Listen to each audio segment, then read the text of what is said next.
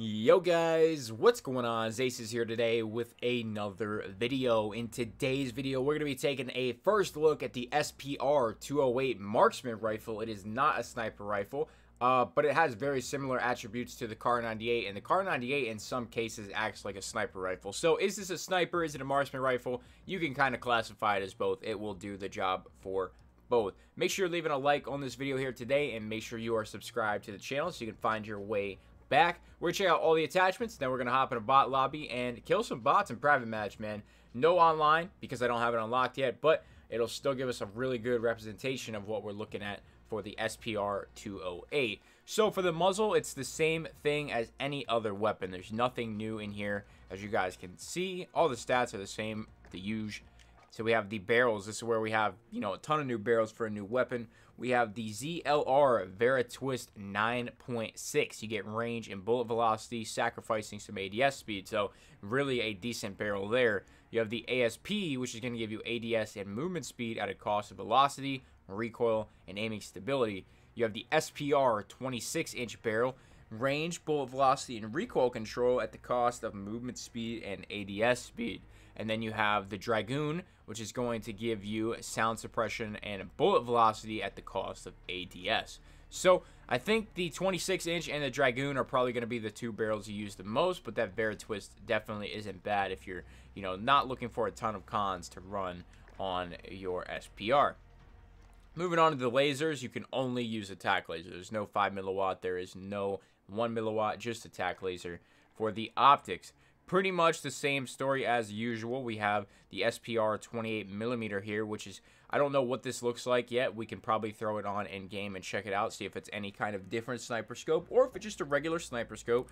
But other than that, not much new in the optics. These stocks are pretty much all new, and just for this weapon, we have the ultimate, which is going to be ADS and aiming stability. And then you have the Pro, which is going to be recoil, control, and aiming walking movement speed. You have the Blitz, which is sprint to fire speed, ADS speed, and aim walking movement speed, which seems like it will be the best stock for this. And then you have the Overseer, which really turns this one into something very close to an R700, which is recoil control and aiming stability. I heard on Twitter that this thing has absolutely no recoil with the right build. So very interesting stuff.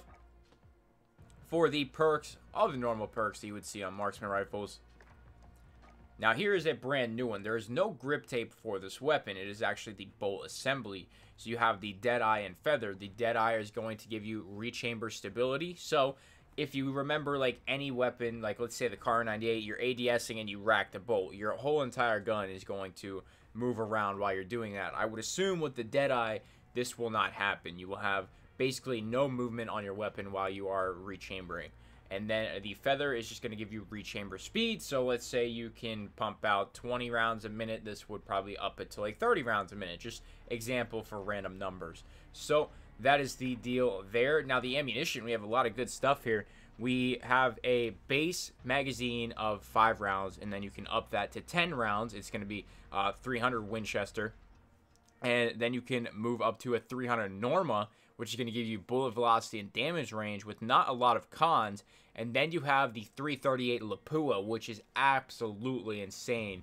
338 LAPUAs are nasty. They're mean. And when I saw this, I was super excited, and I wanted to put this ammunition on right away. The fact that they added a 338 LAPUA conversion kit now with some of the attachments is absolutely awesome, and I'm super excited for that.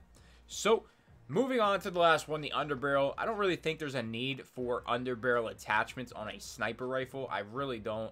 I mean, even if you have the highest rechamber speed and you're running around, I mean, it might be a really cool weapon to hit some clips with. It just really depends on how it's going to look. Now, keep in mind, we are running the iron sights once we go ahead and check out that sniper scope as well. We'll probably just take off that bolt assembly.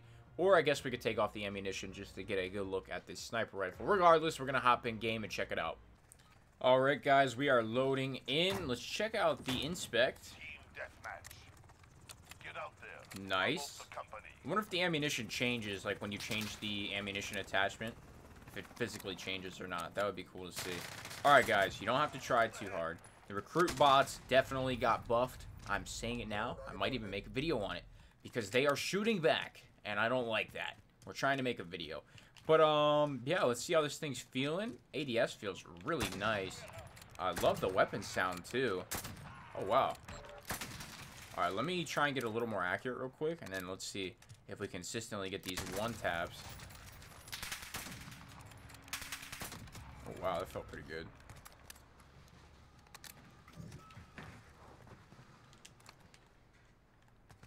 Mobility feels decent.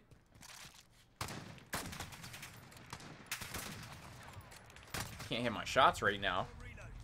But I don't think we've gotten a hit marker yet. I'm going to shoot someone in the leg and see if we do hit marker or if it's going to one-shot.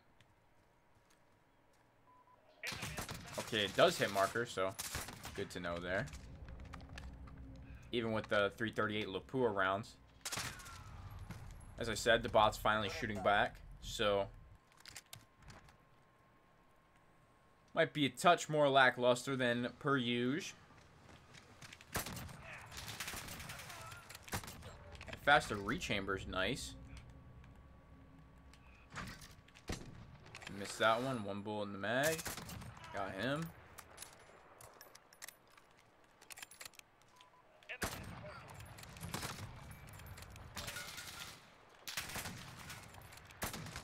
Alright. I'm a little trashy with the iron sights, I'm not even gonna lie.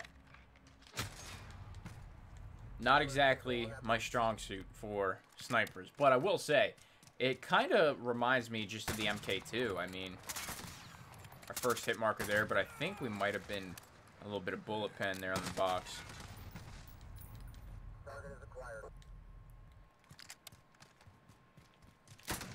Yo, bots spawn killing? They're on a whole new level. I don't know what Infinity Ward did to these dudes.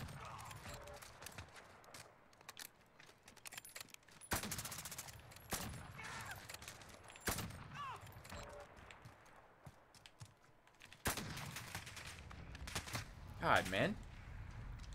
He don't miss.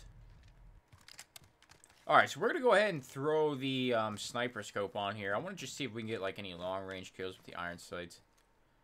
How accurate really is it?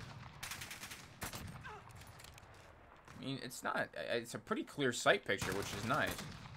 I'm just really missing my shots.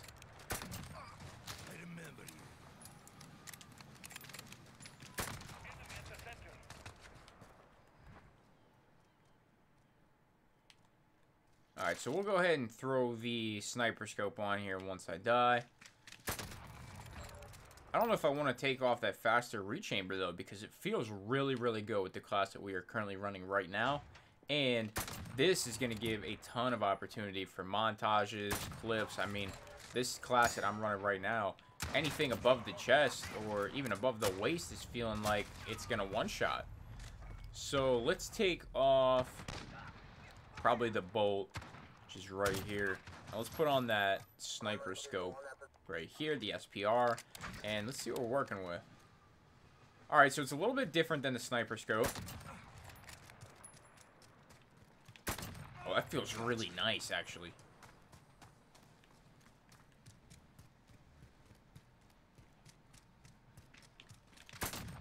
See, I personally love how the sniper scope looks in this game. Oh my god. So this being very similar does look great. Yeah, it looks good. I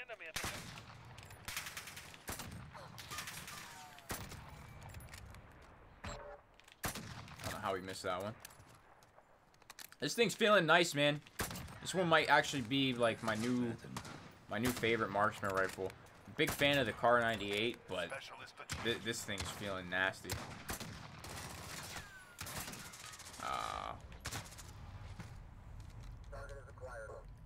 But guys, let me know what you're thinking about the SPR 208. Honestly, I think the 338 LAPUA combined with the long barrel is just making this thing an absolute tank. It's making it a beast. And this ADS speed with this sniper scope is feeling really good. So guys, I think we're going to wrap it up there. If you did enjoy the video here today, be sure to leave a like on it, man. Make sure you subscribe to the channel. And yeah, let me know what you're thinking in the comments below. Check out the membership option below along with the equipment I use and all my sponsors in the description. Like I said, leave that like and subscribe so you can find your way back for another Modern Warfare or Cold War video. Thank you guys so much for watching. I'm out.